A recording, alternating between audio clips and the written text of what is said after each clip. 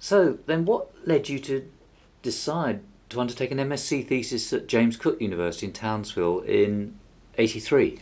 Yes, I'd learned that this was going to be the last master's course that would involve Bill Lacy, and so I always remembered how practical he was and how much I'd learnt from his course on Bougainville. And so I thought to myself, this is really an opportunity I can't miss. So I made some inquiries about the M.Sc course. I was actually back in Australia at the time, and I went out to see Roger Taylor, who was together with Bill Lacy. They pretty much set up the master's course, and it was one of these practical courses that you could do by coursework.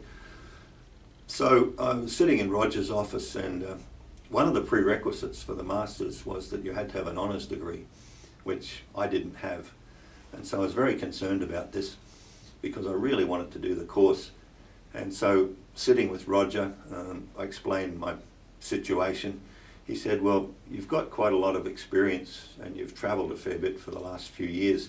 Do you have any reports that you can show me, or something that I can use to take it to the faculty and see how we can get round this?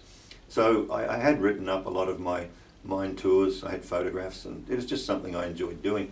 So I brought some of these into him, and he said, I don't think we even have to go to the faculty, this is good enough. So I was in on the master's course, which I was extremely happy about. Lucky that Roger's such a pragmatic bloke. Oh, he was, yeah. And we became very good friends and keep in regular touch as much as possible. But I had tremendous respect and admiration for Roger. Just one of these great field geologists. With a good slab collection. With a great slab collection, a sense of humour, and just a wonderful person. So I was very fortunate to be exposed to Roger. My thesis topic was Tourmaline Breccia's Mineralization and Genesis, or something like that. And it was a practical thesis. Basically, it was I'd been to a lot of tourmaline pipes over the years, particularly in the Americas. What was missing was some field exposure to those in Cornwall and in Europe. So I arranged to... So you've been to El Teniente? Yes, yes, I had Tocopala, Pilares, a number of others. And so what was missing, as I said, was any exposure to Cornwall and Europe. So I once again took some time off, got my way to Cornwall, where I met Chris Halls.